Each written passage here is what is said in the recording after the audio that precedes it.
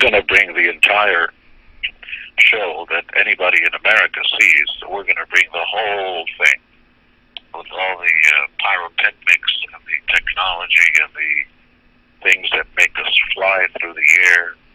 It'll be the greatest show anybody from Costa Rica has ever seen. That's for sure.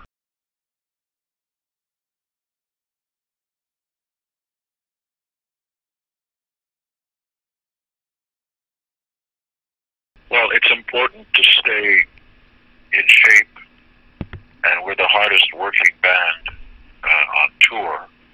And I'm 70 now. I still feel good. I still feel great, but we don't want to quit when it's too late. We want to stop when it's when you're the best. When you're the champion of the world in a boxing ring, that's the time to stop. So we're stopping while we're still up on top. We don't want to wait until later. And you know, and I know there are many bands and singers that sing too long, when they're too old. So we're going to stop before it's too late.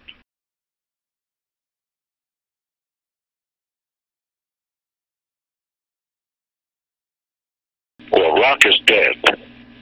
Rap is alive. Pop music is alive. A few other forms of music, but rock is dead. Why? And that's because the fans don't pay for it. When you can go and download for free and file share for free, new bands can't make a living. So even in rock, even the Foo Fighters, who are called a new band, they're 20 years old. There are no new bands that have become big, playing for stadiums. And the reason for that are the fans.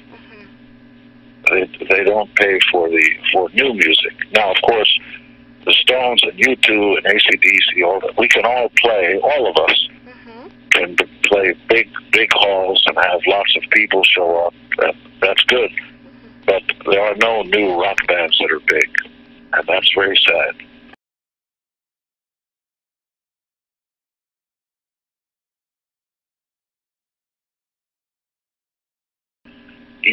Oh, sure. I mean, I think Lady Gaga's terrific. Lizzo is fantastic. I really like Billie Eilish. There are a lot of really talented young people, but it's not rock. Yes. Technology and sampling and things like that make it easy for people to do new kinds of music, and that's okay. That's okay for them. But rock has always been about guitars and drums, And bass. and that style of music is for new bands, unfortunately, is dead.